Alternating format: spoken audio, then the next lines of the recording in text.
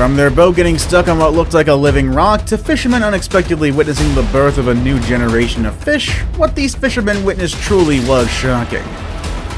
Jumping carp. Boating on the Illinois River isn't the same as it used to be. What once was a peaceful, tranquil river journey is now fraught with dangers. If you're thinking about river monsters or giant river predators, well, think again.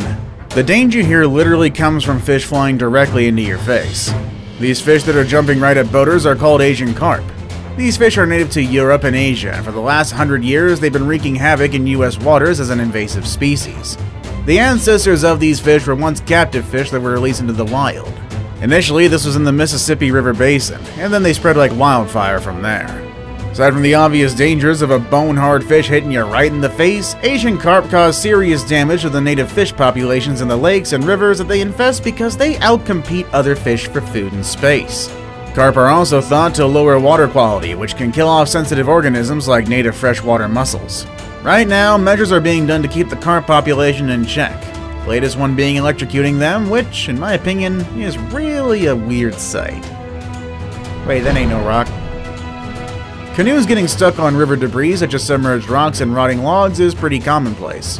When this happens, all you probably have to do is get your hands wet by plunging them into the water and untangling your boat from the mess that it got itself into.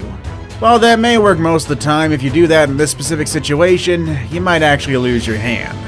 The See-Through Canoe Company uploaded this video rightly captioned that moment you realize your canoe is stuck on an alligator's back. Quite predictably, the video went pretty viral.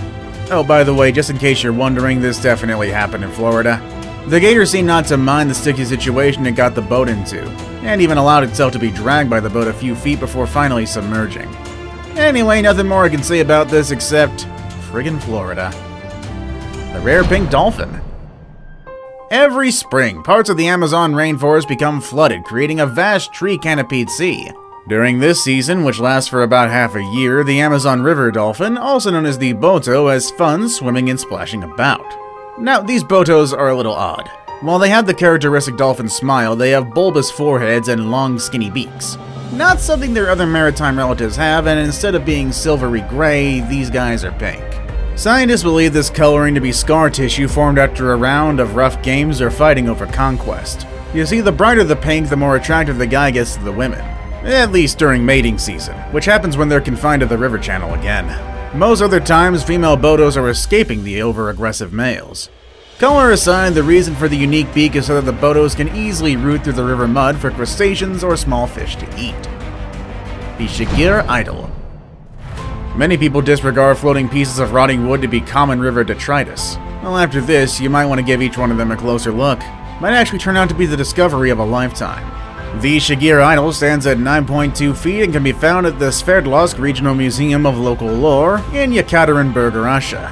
And believe it or not, this impressive work of art is actually more than twice as old as the Great Pyramid, making it the oldest known wooden statue on the planet. And yes, this thing was found buried in muck underwater.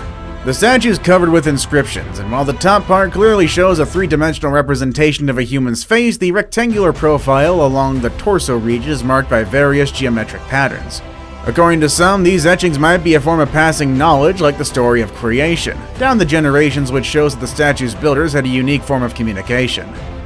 The legendary Will-o'-the-Wisp. You ever seen a strange, unexplainable light floating above the waters of a river, a bog, or even a swamp? If you have, then you might have just had an encounter with the legendary Will-o'-the-Wisp. The Will-o'-the-Wisp has its origins in European folktale. According to Wikipedia, it comes in a variety of names such as Jack-o'-lantern, Friar's Lantern, Hinky Punk, and Hobby Lantern, and is said to lead travelers to their doom by resembling a flickering lamp or lantern. Of course, these supernatural creatures are nothing but products of superstition, and are created to explain phenomena that ancient people couldn't explain. As with all mysterious things, there could be a scientific explanation for this phenomenon, though. As it stands, the modern science explains the light aspect as natural phenomena such as bioluminescence or chemiluminescence, caused by the oxidation of phosphine, diphosphane, and methane produced by organic decay. Not really as exciting as ghosts or fairies holding mystic lanterns, but hey, facts are facts. A World War II tank. When dredging up riverbeds, you can expect to find a lot of dead things. Dead fish, a discarded toilet seat, and even the odd creature or two. But I don't think you'd be expecting to pull up an entire World War II tank. But that's what people actually pulled out of the Never River back in 2011. The Tank in question was a Soviet KV-1 tank, and this specific tank was used by the Red Army to defend Leningrad from the Nazis during their attack on what is now known as St. Petersburg, Russia, during the Second World War. Sometime during that 872-day Nazi siege of the city, this tank found itself at the bottom of the river. When the tank was found, no skeletons were inside it, which meant that the tank crew were able to escape from the doomed vehicle before it was swallowed up by the water. It took a team of soldiers and a massive crane to pull the 50-ton behemoth from its watery grave, and the tank is now on display at the Museum of the Battle of Leningrad. Bull sharks. There's an advantage in swimming in fresh water rather than in salt. That is, you don't have to deal with sharks. Or do ya? Sharks are highly adaptable, and when in the case of this river monster, it's evolved to swim where humans swim, making them one of the 3 shark species who are responsible for the most attacks on humans. Bull sharks inhabit quite shallow waters, which means that they do have a great opportunity to interact with humans, because the 2 species tend to share the same area. What's worse is that bull sharks are only one of the few animals who have the goal to attack other creatures the same size or even bigger than themselves. Again, bad news for humans. Bull sharks also frequent the waters of the Amazon River, adding to the already abundant vicious predators of that river. There are many documented cases of bull sharks attacking humans on the river, and as demonstrated by this video from Jeremy Wade, these sharks are strong swimmers, fearless and aggressive, and can no doubt spell disaster for any swimmer it takes a fancy to. Now it's time for today's best pick.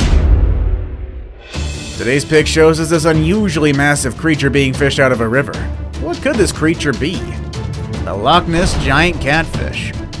When watching this clip, which was dubbed the Loch Ness Monster Catfish, you'll definitely come to the conclusion that legendary river monsters do in fact exist.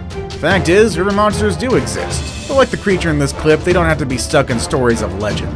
If you want to see a real-life river monster, all you need to do is go out fishing for a Wels catfish, which is exactly what the creature in this clip is. Wels catfish are huge freshwater fish that can grow to an incredible 16 feet long. These giants are found in lakes and rivers in Europe and are easily recognized by their broad, flat head and huge mouth. They aren't picky when it comes to meals and eat a range of worms, insects, fish, rodents, frogs, and birds. Their mouths contain rows of small but incredibly sharp teeth designed to grab hold on to struggling prey. They also have a reputation for being man-killers, as there's numerous reports of this fearsome fish attacking and killing people, usually fishermen or unsuspecting swimmers. With an extensive death toll attributed to them, these catfish are true monsters. The miracle of life. How many times have you seen an animal give birth? Some of you may have witnessed this incredible event hundreds of times, some of you just once or twice. However, no matter how many times you see this kind of event unfold, it doesn't get any less magical. Heck, even a river monster such as this giant stingray giving birth makes us all erupt in a collective "ah" or Renowned river monster angler Jeremy Wade was out catching giant stingrays when he witnessed the miracle of life. He was only hoping to catch one huge specimen, and he never really expected to catch a pregnant female. The fish was so big and heavy that Jeremy was actually pulling the boat towards the fish, rather than pulling the fish towards the boat. In fact, the boat, laden with 7 full-grown men, were dragged for over half a mile. What they eventually caught was indeed a giant female freshwater stingray, but as they dragged the fish on shore, it gave them the mother of all surprises. While the stingray was trapped in the net, it gave birth to not 1 but 2 pups. However, the surprises don't end there. Researchers use ultrasound to check if there are any more surprises coming, and lo and behold, there were 2 more pups just itching to get out. Goes without saying, this is a world first, and the researchers were delighted to have become the first ones to study a stingray pup on its first day of Earth. Humanoid river monsters. Be honest, you see something like this emerging out of a river, you'll definitely turn tail and run as fast as you can. I wouldn't worry though. That's because these swamp things aren't really real, in the I'm gonna terrorize your small village kind of way, but rather real, eye-catching, and mildly terrifying artwork. The artist behind these bizarre sculptures is Sophie Prestigiacomo, and she calls these works Homo algus, presumably because they were mostly made from algae. They were put on display at the Marshes Nature Reserve of Seney in the Gulf of Morbihan in France. There were only 2 at first, but grew to 8 morbidly enchanting sculptures in the following years. The figures are modeled with mud and seaweed, with the algae drying within the elements, which is perfect as observers can see the sculptures change their textures and colors as the landscape surrounding them changes according to the season. Kinda creepy if you ask me, but hella cool at the same time. See you all next time!